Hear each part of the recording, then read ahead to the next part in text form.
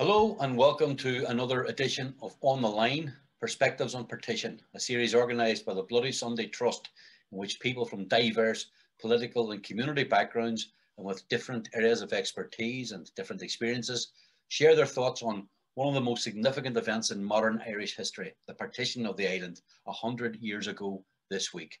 My name's Paul McFadden and our guest today is the County Derry born author, journalist and commentator Susan McKay. Susan, you're very welcome. First of all, you've lived and worked in both jurisdictions on the island, so that's that's an additional cause and reason for us to interview you. But I'm conscious of the fact that throughout this series we've been talking about 100 years of history. There's this broad historical sweep to the series, and yet I want to talk to you about something that is bang up to date. That's totally topical. I'm referring to the events of the past week, when Arlene Foster announced her resignation as the DUP leader, and the coincidence of the fact that you have a new book coming out this month, which is called Northern Protestants on Shifting Ground. Did you know something when you came up with that title? Well, of course, I've been orchestrating the whole thing. This is no coincidence. This is hasn't a thing on you. This isn't a political coup. This is a journalistic coup. I've got all the publicity I want for my new book now.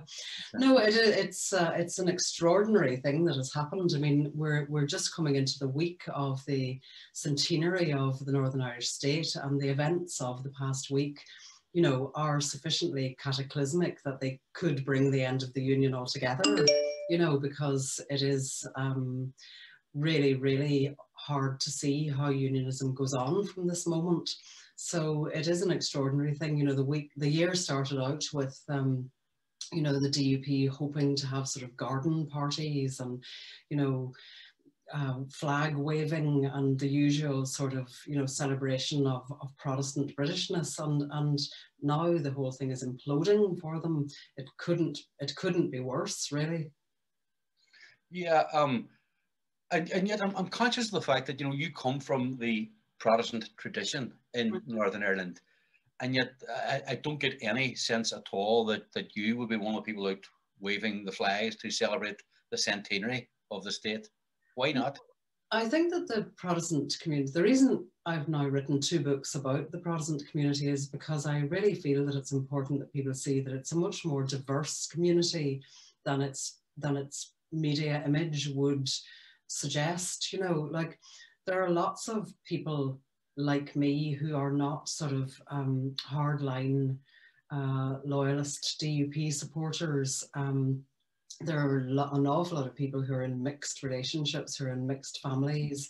There's an awful lot of people who are gay or LGBTQ+. There are lots of people who have decided for one reason or another that they don't support unionism at all. There's people who consider themselves Irish living in Northern Ireland who are Protestant, me among them. There are people who consider themselves Northern Irish. There are Protestant people in the new communities within Northern Ireland as well. So it's not the narrow picture that people that imagine that it is. However, of course, the majority of the Protestant community does vote in parties which are pro-union, and that is the core of the Protestant population in the north. But I think that what has happened in the past week when you referred to it as the resignation of Arlene Foster, it was actually pretty much a coup against Arlene Foster. She had no choice but to resign. She was pushed out, very, very brutally pushed out. But it's not at all clear what they think they were going to achieve by doing that. And I think the DUP has done its followers a terrible disservice in the way that it sort of treats them as if they don't have any capacity to understand ideas. This notion that, Arlene Foster should have just ditched the protocol.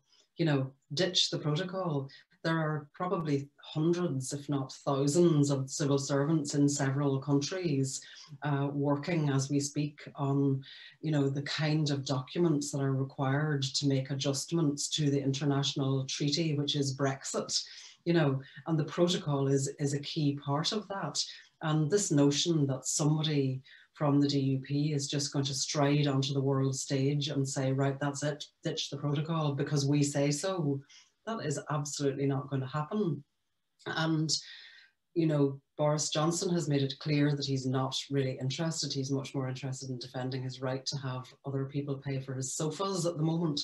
The European Union, as far as they're concerned, they have other things to do than constantly have to deal with fluctuations about bloody Brexit, you know, and Northern Ireland, as far as they're concerned, they have protected the Good Friday Agreement by making sure that there's no hard border in Ireland, and that's where they're going to stay. And I think that Unionists are being very naive. They do tend to think that they're the centre of the universe, but they're not. And they really would need to look around and see that, and see that they've mishandled the thing that they seemed to most want, which was Brexit. And now they're going to have to deal with the aftermath of that. And no matter who replaces Arlene Foster, they're not going to be able to sort out the things that she wasn't able to sort out.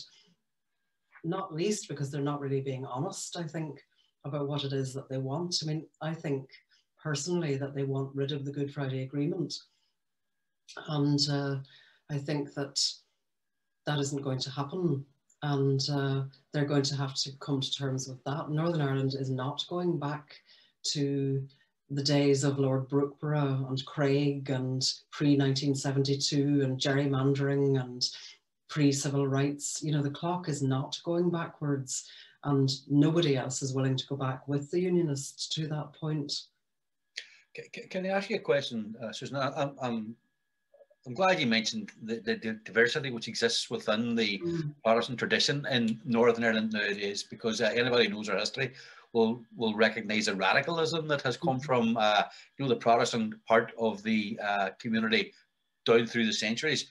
But before moving on to the whole issue of our partition and stuff like that, I want to ask you: do you feel any sympathy at all for Arlene Foster, given, you know, the scale of the task that she found herself confronted with, the difficulties that existed, the problems that any DUP leader would probably have at any time in our history, but especially after Brexit and with the protocol and all of that? Any sympathy at all for her? I felt sorry for her for the way that she was humiliated on the day that she was ousted. I thought it was shocking that, you know, when Sam McBride in the newsletter broke the story that there was a heave underway, she went out apparently completely ignorant of the extent of the thing, and sort of said, oh, this will blow over as it has always done before. And then, you know, later on the day, it became apparent that 85% of the MLAs had gone against her, including some people that she considered to be her closest allies. So I did feel sorry for her at a human level, that would happen to her. But then I was kind of also thinking, what about what she did to Theresa May? You know, I mean, Theresa May was all ready, the microphones were in place, the flags were out, you know, the announcement was to be made that Brexit had been resolved after painful years of negotiations, and then Arlene phones in and the whole thing is scuppered. Similarly, she ruined the Ulster Unionist Party, you know, when herself and Jeffrey Donaldson and Peter Weir and others walked away. You know, the Ulster Unionist Party was decimated by that split and never recovered. So she can dish it out. But yeah, she certainly inherited a very, very difficult situation. But on the other hand, she enjoyed a period of power which no Ulster Union or no Unionist leader has had since before 1972 when Stormont was prorogued. I mean, she had, the DUP had Westminster to themselves, other than poor, valiant, brilliant Sylvia Herman, who did her best to provide an alternative voice. But otherwise, you know, they left behind the ruins of post-Brexit, you know, post-Brexit vote in Northern Ireland, and just swanned around Westminster, lapping it up when somebody said, our precious, precious union. They had such power and they squandered it because they just held out for harder and harder and harder versions of Brexit, because I think they wanted a hard border back in Ireland. And it blew up in their faces with the protocol. They backed Boris Johnson when anybody in their right mind could have seen that he didn't have their interests at heart and that he was just faking his devotion to them. And so she was a very, very poor strategic thinker, and she was very poorly advised by those who should have been strategic thinkers around her. But she also has, you know, we tend not to remember the scale of the RHI debacle as well. And she never really kind of recovered from that either. I mean, that brought down, she was 5 years as leader. 3 years of that, Stormont was down, collapsed, because Martin McGuinness said he couldn't work with someone so arrogant, and that, you know, that, and people were saying she was going to have to stand aside. She absolutely refused. So she and her party brazened that out and carried on. And we were 3 years without an executive while Brexit was under negotiation and the health service was falling apart. So her political legacy is one of irresponsibility, I think, in many ways. But at a human level, you'd have to feel for a person who was put through that hugely embarrassing, humiliating day. You know, it is strange that she didn't see it coming, though, because I think pretty much everybody else did. Astonishing, really. I think 21 years ago, in an interview in the Times, you said that Ulster Protestants are largely an unreflective people. I'm going to invite you now to be reflective. And we'll come back, because I do want to ask you one more thing towards the end of our discussion or our conversation about Arlene Foster. But just looking back on the 100 years of Northern Ireland's history, what are your thoughts on that, you know, event a century ago, when the island was divided, when we're split into two separate political jurisdictions, and when you look back on all that was unleashed in the interim? Well, I think Jonathan Barden, the historian, put it very well in his book, The History of Ulster, you know, where he says about 1921, the only part of Ireland that didn't want home rule was the only part that got it. You know, Northern Ireland got home rule, and it was not what Carson had wanted. He considered it to be the failure of his political ambitions that Northern Ireland was cut off from the rest of Ireland. So I think in terms of what, I think partition was a disaster for Ireland, because it meant that we had two states, both of which were organised around the sectarian identity of the majority of their people. And when you say a disaster for Ireland, do you mean for both jurisdictions? Yeah, both jurisdictions in Ireland, because first of all, it meant that politics was organised around a sectarian majority principle, and second of all, because it created a swathe of Ireland around the border, which was de facto marginalised from two separate jurisdictions. I mean, our city, Paul, Derry, is so clearly split by the border. You know, it lost its hinterland.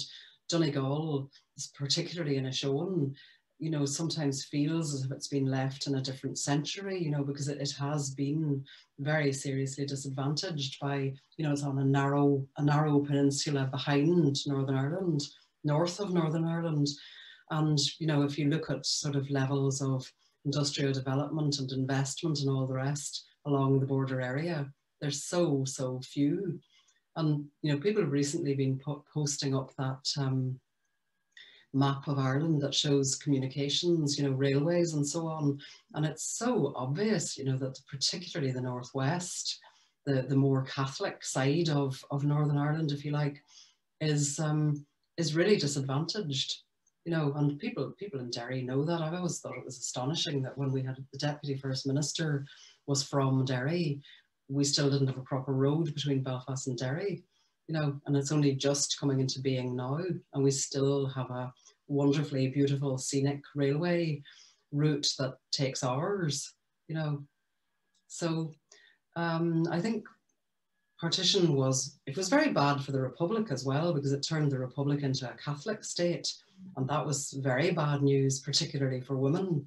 And, you know, all of the legacy of that is just really being played out at the moment with all the stuff that's coming out about the Catholic institutions in which so many women and children were incarcerated over the years. So it was bad for both parts of Ireland, and it held both parts of Ireland back, and particularly bad for the border region. But in turn, I must go back to your quote about the unreflective people. I don't consider myself to be a Northern Protestant. I'm not a Protestant. I'm on good days, on strong days, I'm an atheist. On days when I have doubts, I'm an agnostic. But I'm not a practicing Christian of any kind. And I would consider myself more of a humanist. I would see myself as a person from a Protestant background. Yeah, the tradition. That shapes you. It does shape you.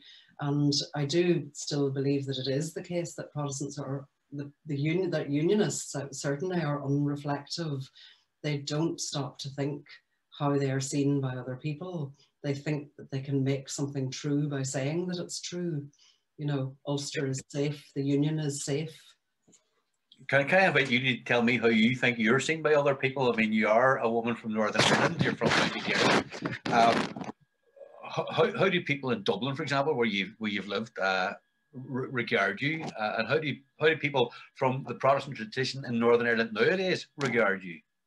Well, when I wrote the first book, which was Northern Protestants and Unsettled People, which came out in 2000, I said in that, I referred in that to Northern Protestants as being the people I uneasily call my own. But now, 21 years later, with Northern Protestants on shifting ground, I think I've much more come to terms with being a Lundy. You know, I am a traitor to certain obdurate traditions, but I think that that's the right way to be. And I think that there's a whole community of people who no longer support the sort of notion of, you know, the binary of Catholics and Protestants, and they must be at each other's throats politically and so on. So I'm much more comfortable in my identity now. And one of the things that I felt it was really quite a seismic shift in my own feeling about things was that when after Lyra McKay was murdered in Derry by dissident Republicans 2 years ago, I started to think about my friendship with her. I wasn't a close friend of hers, but I knew her and liked her, and she liked me, and we used to have a good laugh together and talk about politics.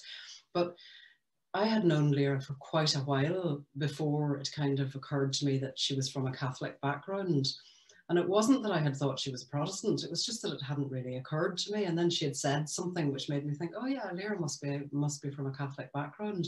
And I was really pleased about that because, you know yourself, Paul, people of our vintage have that kind of inbuilt reaction that when you meet somebody, you sort of think, now, would they be a Catholic or would they be a Protestant? And you don't have to mean anything bad by it. It's just a reflex that's been built into us after years of division. The man over my shoulder talked about the rubrics to find out name and school, something discrimination by addresses, where Norman Ken and Sydney signal fraud and Seamus called me Sean was sure a fair bit. I know exactly what you're talking about. It's like a reflex action almost on people. But don't you find now with younger people in particular, they don't think about that. Totally. I honestly think it's a brilliant thing in Northern Ireland now that you meet lots of young people who look at you amazed if you ask them, are they concerned about whether their friends are Catholics or Protestants or anything like that? I have to say, Susan, I have directly that kind of experience this very week. With my daughter talking about a friend of hers, and she didn't know what religion this individual was, and it doesn't matter to her at all what religion the person is. If they say that, which it makes me want to ask you something else. What about this issue that goes with the debate around the whole Centenary and the celebration and all of that? The debate about a border poll. I mean, if there was to be a border poll in Northern Ireland, I'd be interested in knowing when you think that might happen, first of all, but also if it did happen, can one say with any degree of certainty what the outcome is likely to be? I don't think we can, because I mean there have been various polls which are quite diverse in terms of what they suggest about the possible outcome. But the thing is, people don't yet know what shape a United Ireland might take. I mean, we're only really at a very early stage of discussions about that. And, of course, Susan, the Secretary of State, whoever who triggers it, he or she, has to be of the view that a majority will. Would be likely to be in favour of joining a new United Ireland kind of thing, if there's to be. Yeah, well, I think that it's definitely become part of the conversation now. I mean, for a long time, unionism tried to not allow it to be talked about and to dismiss it as a subject of conversation, but it is being talked about now. And one of the things that surprised me when I was researching the book, which is based on interviews, was quite a lot of people from Protestant backgrounds, including some loyalists and including some DUP people, were reasonably relaxed about the prospect of a border poll. I mean, they would sort of say, well, don't really want one. I would urge anybody I know to not vote for it, to vote to retain the union. But, you know, if we have to have a border poll, let's have it. We'll be voting to stay in the union. And quite a few people even said to me, well, and if it goes against us, so be it. This is democracy. I mean, I do think that people are in some ways more mature than unionist politics would lead you to believe. You know, I think that there are people who recognise that time has moved on and that you know, unionism needs to move with it. Does that make you hopeful for the future? I mean, are you allowed to entertain hope at all? Because the young Susan McKay growing up in this city and having been, you know, close to, having seen, having experienced many of the worst elements of our troubles, probably back then couldn't have dared to be hopeful about the future. But has that changed for you? I think that when I was younger, I mean, I was at school in Derry during the 70s, and my big thing was to get away. And I think that was the same for a lot of people of my generation, was just, you know, this place is terrible, I want out of it, you know. But I left and found that I needed to come back, you know, and did come back. And I've now sort of, as you said earlier, I'm backwards and forwards between the North and the South all the time. I largely work in the North, and I know the North far more intimately than I know the Republic. But I don't know if I'm hopeful. I mean, I think that what's happened within the DUP is pretty scary. You know, we do appear to be going back to a kind of fundamentalism where there will be efforts made to get rid of abortion legislation, put gay people back in a fearful place, you know, undo human rights, or, you know, take much stronger efforts to undo human rights aspects of legislation and so on. I mean, the DUP has successfully held back on a lot of things contained in the Good Friday Agreement about human rights and reconciliation.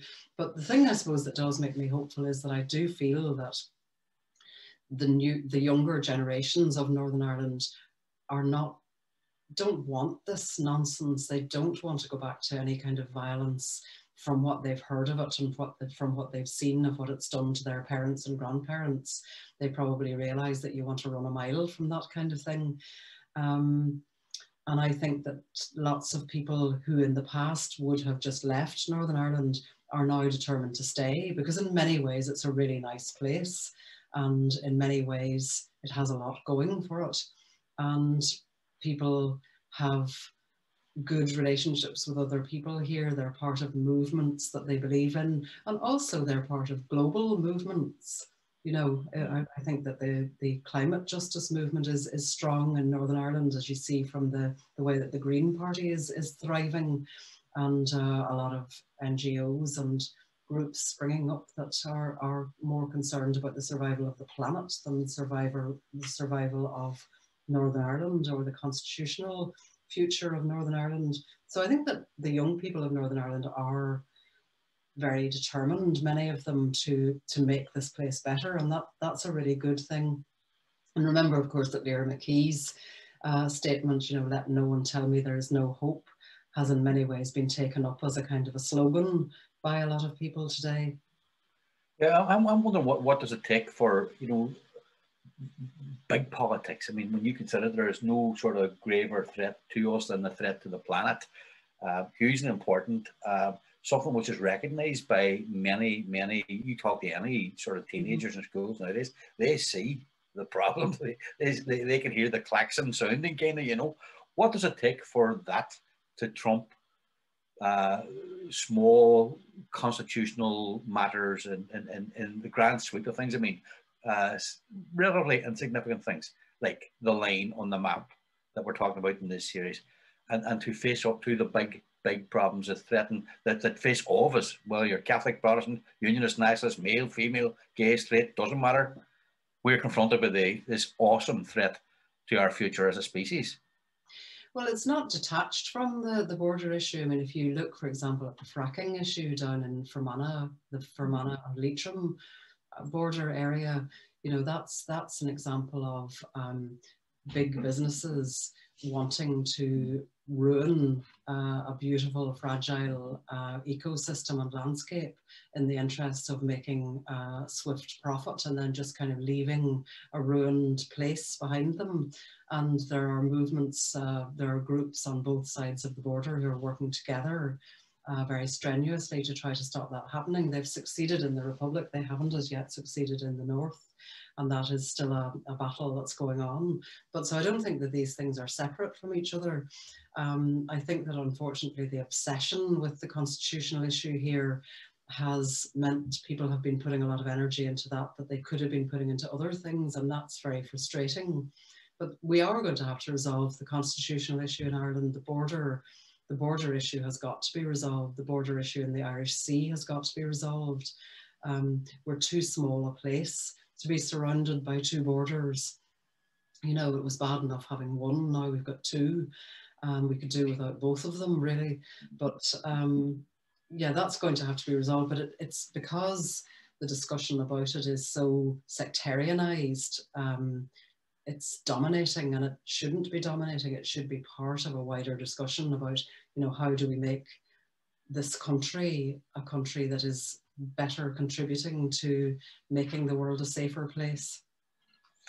That kind of brings me nicely to later on. I want to come back to Arlene Foster's well, imminent resignation, but in her resignation speech, she said, I'm going to quote this if you don't mind, Susan, there are people in Northern Ireland with a British identity, others are Irish, others are Northern Irish, others are a mixture of all three, and some are new and emerging. We must all learn to be generous to each other, live together and share this wonderful country.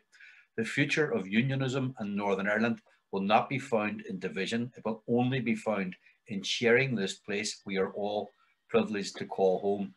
I want to get your thoughts on that. I want to also go back to the point you talked yourself, I described yourself earlier on as a traitor, a Lundy.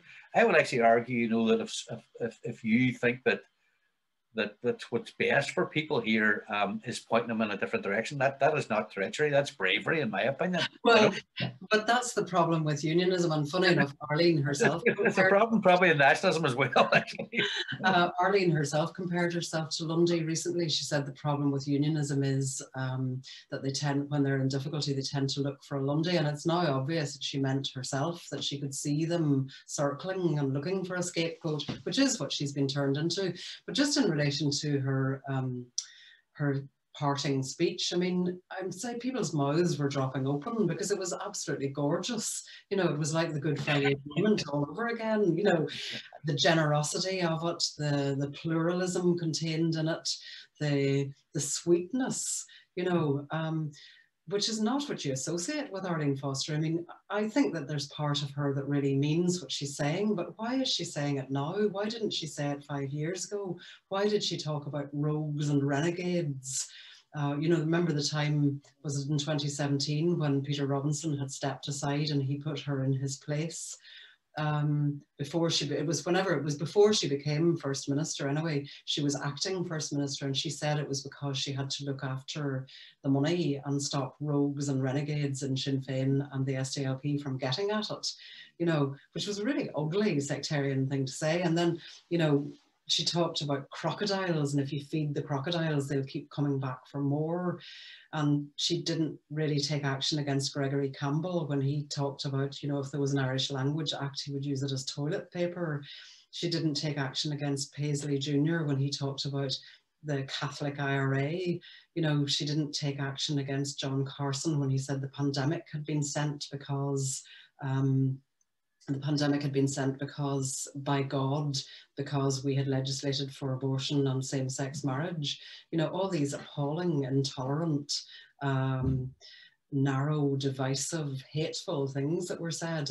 And, you know, she has supported really homophobic policies. She's supported not allowing women to have the same reproductive rights as women in the rest of the UK and Ireland. You know, she hasn't been generous, and she hasn't supported reconciliation and pluralism. I mean, it was really nice to know that she has finally recognised that that is where Northern Ireland should go, but you think too, Susan, though, she's leaving it, you know. Yeah, but we think too, though, that in fairness, I mean, the other side of it is that she did come to along to her church for the Wreck Mass for former IRA leader Martin McGuinness. She did come to Derry, to Craigan, into a Republican heartland, and stand with hundreds and hundreds of people protesting against the murder of your friend Lyra McKay. So there were these contradictions. There were brave steps within that too, you know. There were contradictions, and I think that she does have better instincts, you know, but I think that she found herself trapped in the DUP, where she was already seen as a bit of an outsider. She'd come from the Ulster Unionist Party. She hadn't come from the sort of hardcore Paisleyite Free Presbyterian background, and there was a certain element of suspicion towards her among that more fundamentalist wing of the party. So I think that she would do something brave and decent, like going to Derry for those events that you talked about, and then she would revert to try to send a signal that don't worry, I'm not softening, you know. So there was it's like the dilemma that the party is in now, that she has left them with, is that they're losing people to the TUV at one end who just want to go right back, not just to 1972, but to 1921, you know, and do the whole thing over again, but this time not let the Good Friday Agreement happen. And on the other hand, she's got progressive young people who support the union, but are moving towards Alliance or the Greens, or out of political voting, democratic unionism altogether. You know, so she's left the party polarized in that way, but it always had that inner contradiction. You know, I don't think unionism knows how to be a peacetime political force. You know, it's a very defensive politics. It's very much sort of, you know, when the Ulsterman's back is against the wall, he'll fight, you know, and no surrender and close the gates. You know, it's not about negotiation and compromise and, you know, generosity. It's afraid not to be vigilant. I'm going to I'll mention again that your new book is coming out later this month, Northern Protestants on Shifting Ground. It's published by Blackstaff Press. I want to, by way of conclusion, go back to the book you've mentioned earlier on, Northern Protestants and Unsettled People, which was published 21 years ago. I want to throw a quote at you from that, Susan. In that book, you quoted Winston Churchill saying that temporary borders soon harden into permanence. I suppose 20 years ago, when one thought about that statement by Churchill, we thought about the de jure border on the map on the island of Ireland. Now with this other border, a de facto border down the Irish Sea, and I'm wondering, in your opinion, to draw our conversation to a close, which of those two borders is likely to prove the more permanent? I think that's impossible to say, but I definitely think the existence of the border in the Irish Sea is going to make people think again about whether we can sustain the border in Ireland, and also whether Ireland wouldn't be better off as part of a whole island which was within the European Union. And I think that will become an even more pressing question when Scotland potentially votes to leave the UK and potentially also votes to return, therefore, to the EU.